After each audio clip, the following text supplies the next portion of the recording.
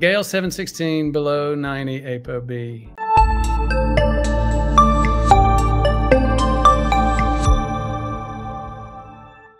For the latest in health-related information and ways to save your life, check out the newsletter.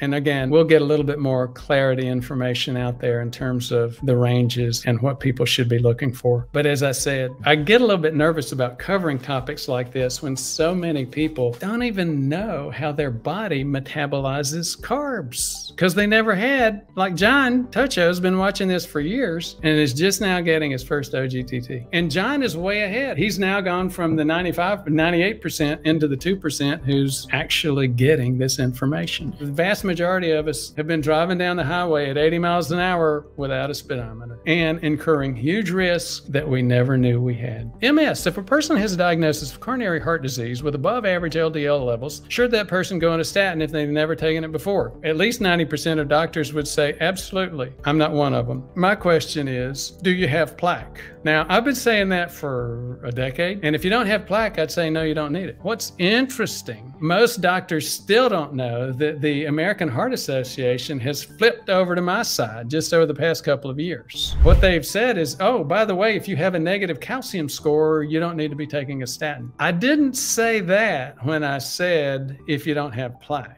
Because here's the problem. You can have all soft plaque, no calcium, and still have plaque. The American Heart Association, because they don't look at CIMT, they have bunked it, have not recognized that you can have plaque with a negative calcium score. And we did exactly that. We looked at the study or the evidence. There's now studies that indicate that yes, you can have plaque with a 0 calcium score. You know, talking about people that went off in other directions, a lot of people that watched me used to watch Igor or whatever his name is, a big calcium score guy. And, you know, I still haven't seen anybody in those areas covering the real issue that you can have plaque. And it's going to be the dangerous kind, the soft kind, and still have a 0 calcium score. So the recommendation that came out from the American Heart Association in 2018 saying you don't have to take a statin if you have a 0 calcium score, I would think again, I agree if you don't have plaque, but I wouldn't depend only on a calcium score. I'd look at something else, either a CIMT or a CT angiogram.